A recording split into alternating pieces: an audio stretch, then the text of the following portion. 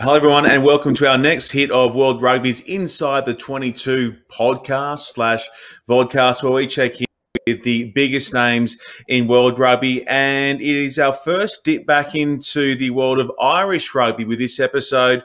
Coming up, a man who's played across 3 provinces, represented the national team. We've had O'Driscoll. Now we get JC, John Cooney. How you doing, buddy? Thank you very much. I don't know if I'm anywhere near the Brian O'Driscoll, but I'm chuffed to be on this. And also a big fan of yourself. I used to always watch you at 10 a.m. on a Saturday morning with my fry. So it's good to see you in person. I used to be the highlight of my week watching the Brumbies on a Saturday morning. You need better pursuits. I'm happy to say that to you off the back. Listen, mate, it's really nice to catch up with you. How's ISO been treating you? How have you been getting through it? I've had a look through your Instagram, and I've got to say, your trick shotting of tea bags, outstanding. Thank you. Yeah. That's back to my youth when I was young.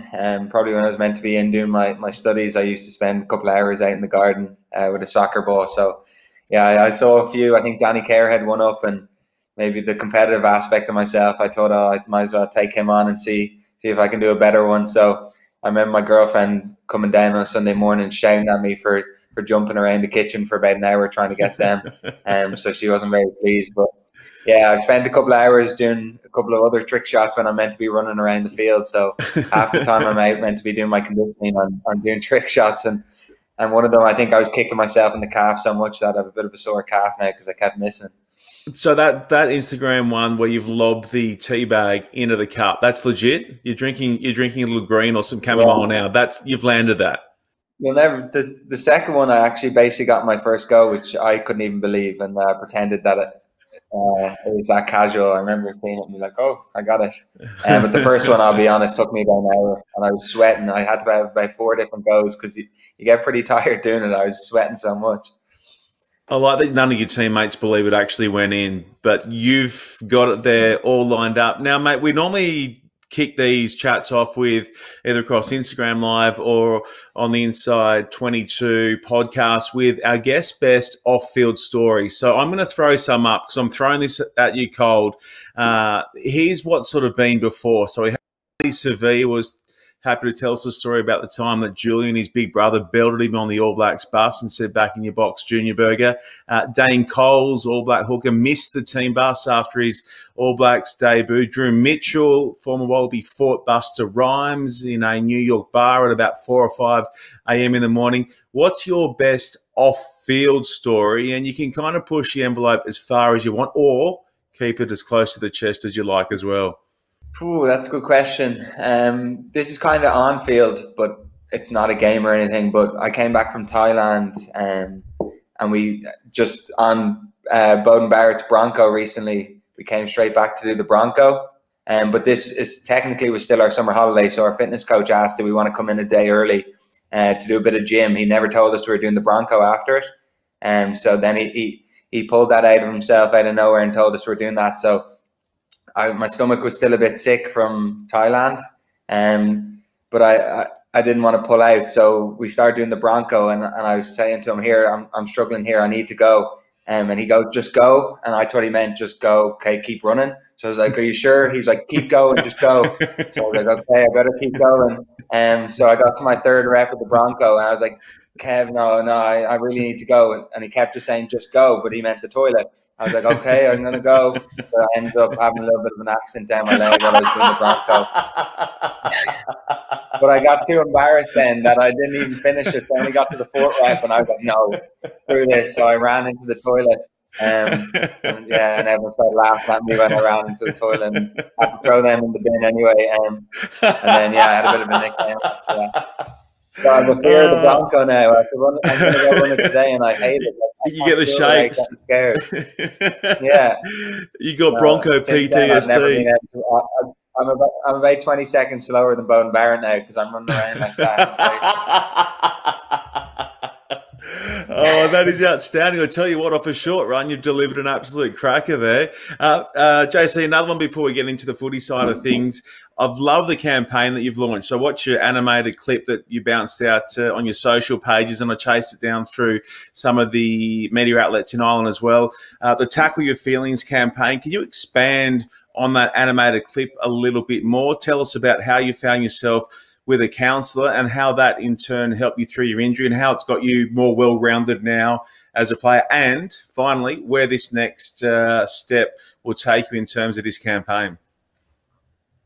Yeah, I think it's a great campaign. It's something I find with younger players throughout your career, and maybe you're a little bit more selfish because all you think about is your goals and you want to get to where you want in your career. And I was probably similar to most players. And early on in my career, it looked good for me getting, I think it was 22 caps for Leinster. I'd won the European Cup, and it looked like the trajectory that I'd hoped for was going my way. And then, like sports, pretty fickle. A couple of surgeries on my shoulder, and I went out on loan. And it's pretty hard when you're going to a new club and you get a couple of injuries early on, and you don't get that continuity. And yeah, I think everyone day to day in life struggles. And at that time, I'd had my third surgery on my shoulder, and there's a big impact on your rugby life, on your day-to-day life, and I was living away from my family, and I was just struggling a little bit, in no way depressed or anything, but I was just struggling with certain things, and my sister told me that I should go see somebody, and like most people, I said, why would I bother? But eventually I just thought, why not? And even just to break down your personality and better understand yourself and think, come across quite a confident person, and within probably the first session she broke that down pretty quickly and made me understand there's more to that than what meets the eye, and then that kind of put me down a path of understanding psychology and kind of using that to better myself rather than always being that hard worker. Before, I thought a good rugby player just worked incredibly hard, and kind of through that I learned a lot about myself, and then kind of delved into psychology and kind of understood myself a bit better and understand the impact that can have on my rugby career. And kind of since then, I've never looked back and kind of improved on myself a lot. So this was all before you'd actually represented Ireland, I think I'm right in saying. And one of the things that jumped out at me from that clip, which is terrific, by the way, was the counsellor's suggestion for you to train as if that you were actually already an Irish representative. How did that help refocus you and get you headed in the right direction?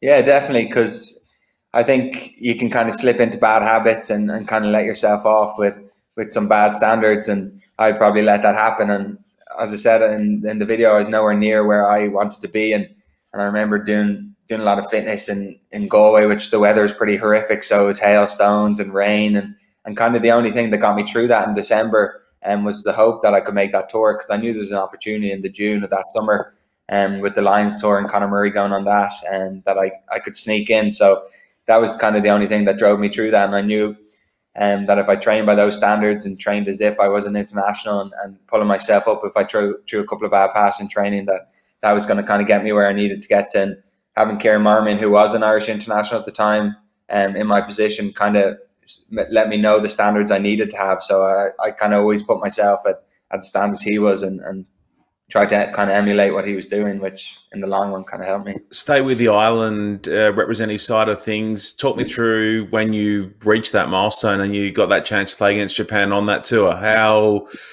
overcome were you with, I guess, emotion off the other side of going through that hard graft to actually reach it? And how did you celebrate it? It kind of seems like I'm bad luck Brian here. So we went on that tour and everybody had been capped by the first two games by myself. So there's about 12 of us uncapped, and I was the only one going into the third game without a cap. I was pulling out my hair thinking, here I am on this tour, everyone else capped, and I'm not going to get a cap. But I was put on the bench for the last game. And then eventually, I think I only got like 10 or 12 minutes against Japan. But it was just nice to tick that off. As I said, I'd made that goal, but God, the first 2 weeks I was myself that I wouldn't get that. I couldn't believe it. I remember after the second game being like, oh, don't put your head down, just kind of train. I'm pretty sure I was training at out half as well, and I don't even play out half. And I was like, how am I going to prove myself that I should get a game here?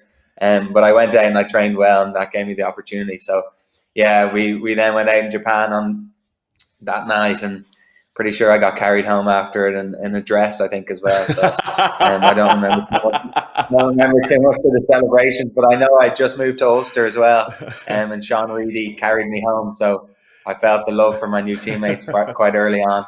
It sounds like you had a night in Roppongi, which many of us went through at the World Cup. Yeah, You don't have to say. You don't have to say anymore. It's okay. We can park it there and move on to the Ulster. So, am I right in saying that you are the only man to ever represent 3 of the Irish provinces and then run up 20 or more caps with each? That's pretty handy. Yeah, I think so. I only saw that recently. I know there's actually a couple of scrum halves who have played for 3 provinces, so maybe it's a scrum half thing. But yeah, I think I was the first to get 20 in each province, which is a little milestone. People keep asking me. It's the first question I always get asked. And when are you going to go to Munster? But I don't think that's going to happen. No. What can you describe the difference between each of those provinces for those in the Southern Hemisphere who might not be particularly savvy around Irish rugby? What is the different fabric, I guess, is the best way of framing the question, around each of the 3 that you've played at? Yeah, for me, it was a little bit different coming through. So I came through Leinster Academy, and I was around 20, 21 when I broke into the senior team. But at the time, it was quite an older team. So it was the O'Driscolls, the Darcys, and the Nasewas. So at the time, they were all late into their 30s. And for me, it was Isaac Boss and Owen Redden were the 2 scrum halves. And I think they were about between 32 and 35 when I was there, and they both played for Ireland. So I remember maybe I'd get one game and then I'd get out and they'd come back, and the 2 of them would kind of interchange for the next 6 months. It was pretty difficult to take your opportunity, and there'd be times I'd find myself in a game, I'd make a mistake and think, oh, well, here, I'm not going to play for another 6 months here. So it was an incredibly competitive atmosphere, and there was such strength and depth in the squad that as a young player, it was quite difficult. And I think I was the first one to come through my academy year, so I found it quite hard when players that I grew up with were still in the academy and playing with, say, the A team. So I found it quite hard to feel involved in that squad, and I was obviously lucky enough to win a lot. But when I went to Connacht, I kind of felt more part of the squad, and I was quite lucky to be there when we won the Pro 12, which was compared to, say, the Leicester City football team that year, and no one kind of expected us to win it. But it was definitely probably the most enjoyable year I've had on a rugby field, even though I had 2 surgeries that year. But it was just an unbelievable atmosphere within the squad. And then up here with the Ulster, I find it quite similar to Connacht. It's kind of more inclusive in that everybody, no matter what, whether you play for the A team, whether you're 35 or 21, I feel that everyone's part of the squad. You've been in it for 10 years now. What keeps motivating you to keep rolling in Irish rugby? It's a good question. During this time, especially, I found myself on Monday having zero motivation to do anything. I plan on actually taking next week off completely just to take a break. What motivates me, it's probably that. I find it weird because for the first, say, 8-9 years of my career, I was always trying to prove people wrong, and now I was getting all this praise throughout the year, and I kind of have to flip it on its head now and kind of prove people right. So it's kind of changing that. And as I say, I'm 30 now, and people are starting to call me old. So a few of the lads were joking, saying I'm a bit like Benjamin Button. I'm aging backwards at the moment. So I feel great physically, and I've been hitting markers that I've been chasing, say, for about 5 years, and I finally hit them, and I'm here eating cheesecake and donuts every day. So I don't know what's going on, but I feel great at the moment anyway. How do you reevaluate where you want to be? So obviously you set that target, I'm guessing, way back when to represent Leinster, and then you set that target to represent your country. You achieve that. What becomes your goal on the other side of hitting what you've got? Yeah, that's another good question. I think it's easy to get kind of comfortable where you are, and I think the more success you get, the more hungry you get for more and more, and I think you keep resetting those goals. And for me, it was to make the Irish squad, and now it's to get starts for Ireland.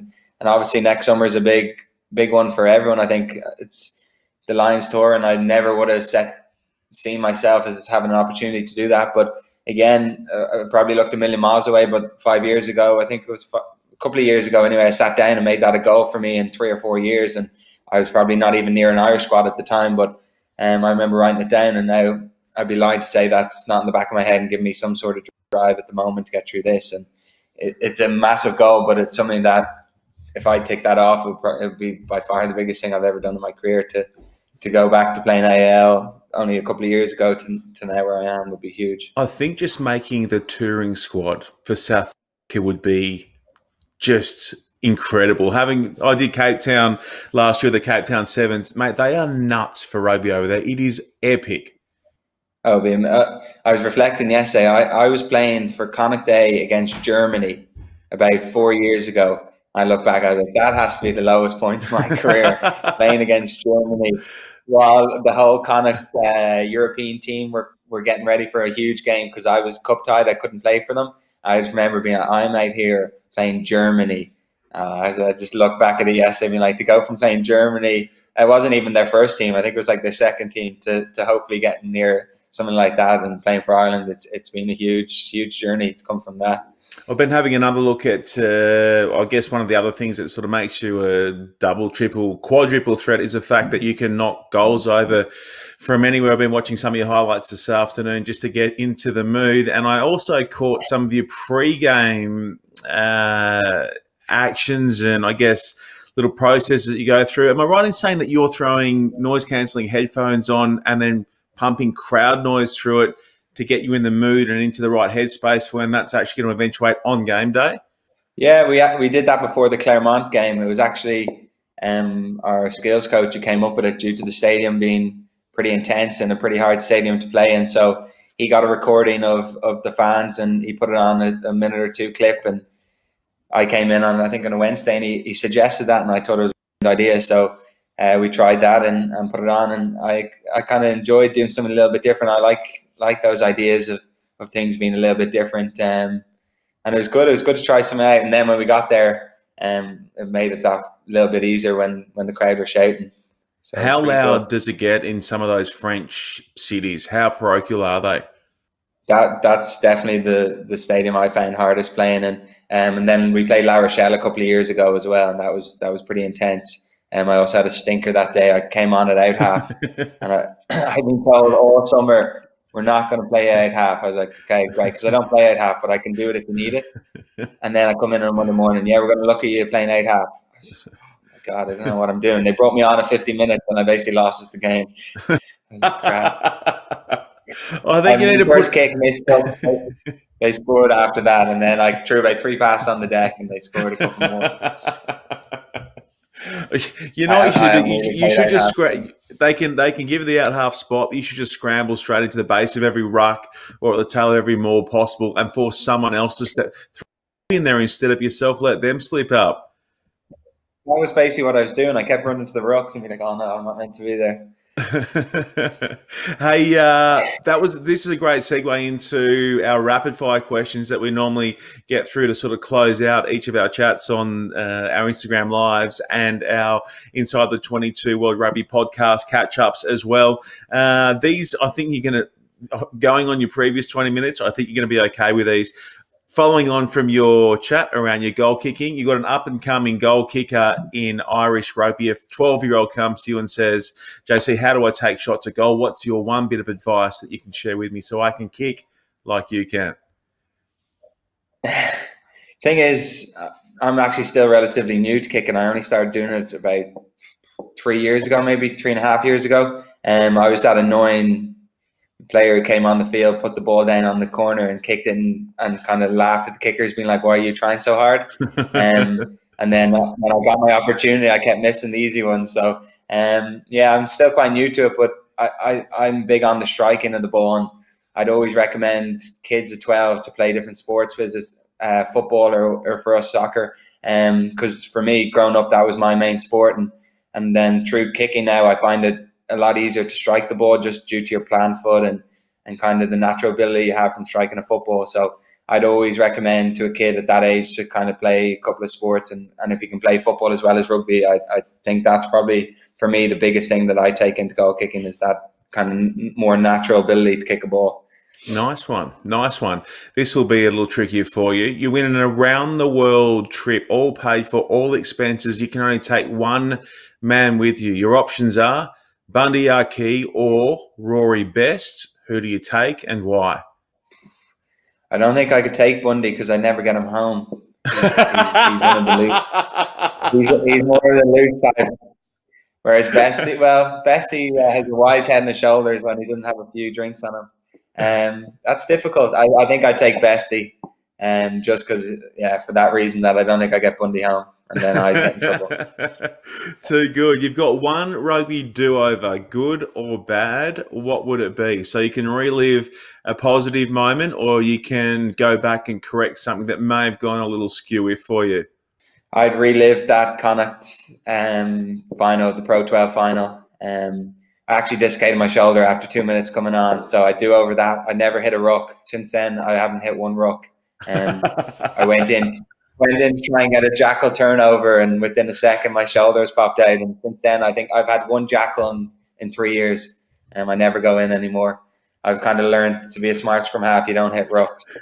So I do over that, but then I'd also do over the 3 days of celebration. Nice one. That should be advice for 12-year-old kids as well. Don't go near rucks. Don't ever hit rucks. You don't need to. Don't go near rucks. Next one for you.